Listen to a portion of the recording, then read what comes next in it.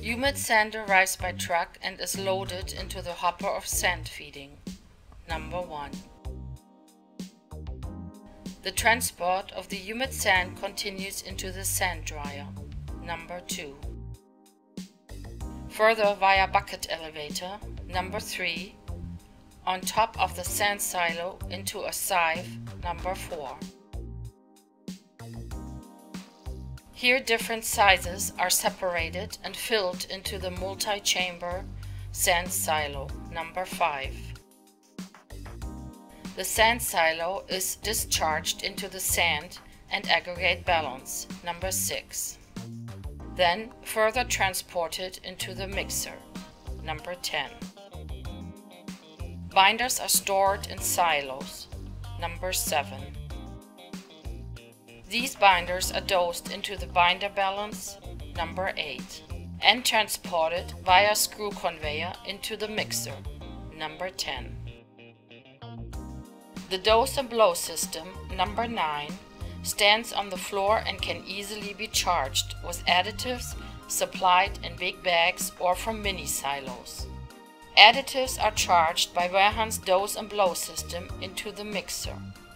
Number 10. The high turbulence mixer, number 10, mixes binders, sand and additives. The ready mix is discharged into the bag filling machine. Number 11. Bags are transported by collecting conveyors to palletizing. Number 12. Depending on the scope of supply, palletizing can be operated manually or automatically. Ready mixed mortar can also be filled into side silos via the bulk charging silo. Number 13.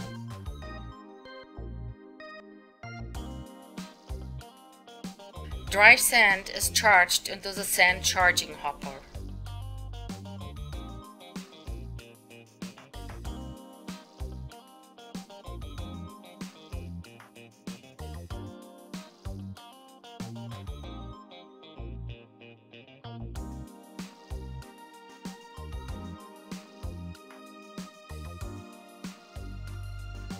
Sand is dosed into the sand dryer.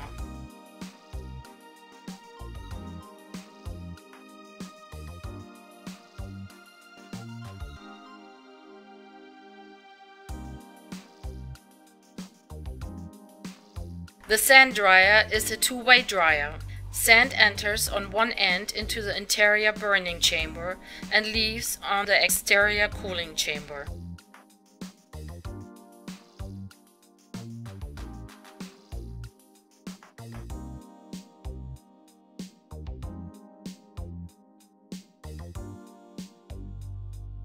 Gas burner.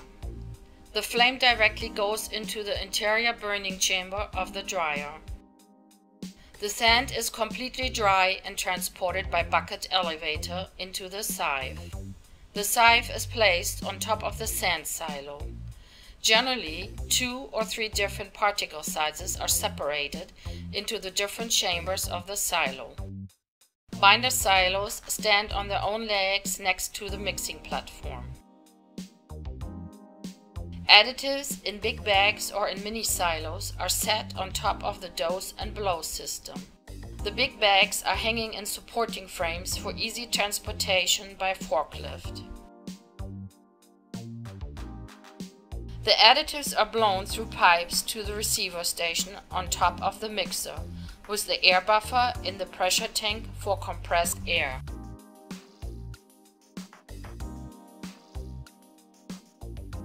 High turbulence mixer for intensive mixing of the materials. The bag filling machine for valve bags. After the precise weight is filled, the bags fall onto the collecting conveyor and move to the manual palletizing. The bag filling machine allows the use of various bag sizes, mostly between 15 and 40 kg per bag.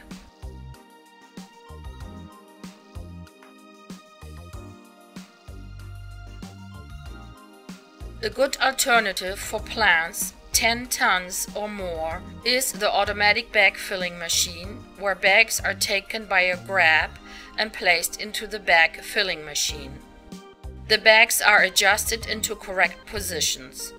Afterwards, the bags go over the bag equalizer to flatten the bags. The bag collecting conveyor brings the bags to the palletizing. A robot with fork grab takes bag after bag and turns the bags in the correct position. Mostly, bags are stored inside a building and are directly shipped on pallets. Alternatively, a hood consisting of shrink film can be applied and the full pallets are stored outside, depending on weather conditions.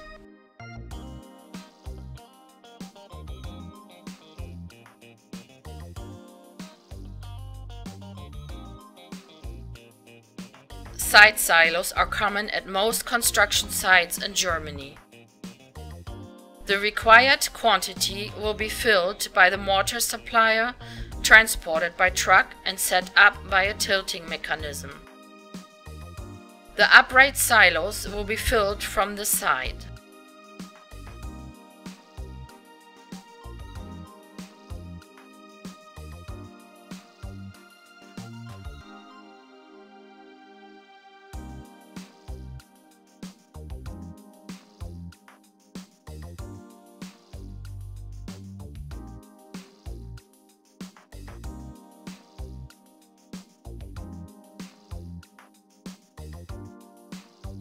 Supply of mortar in big bags.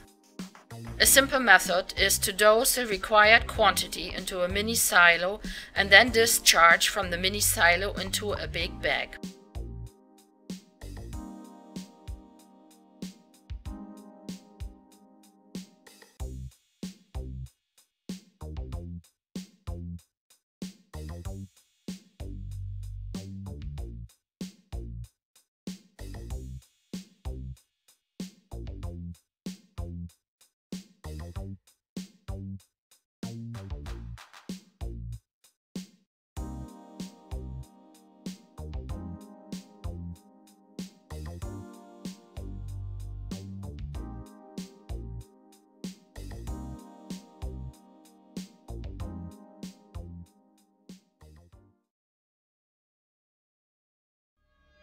Wehrhahn.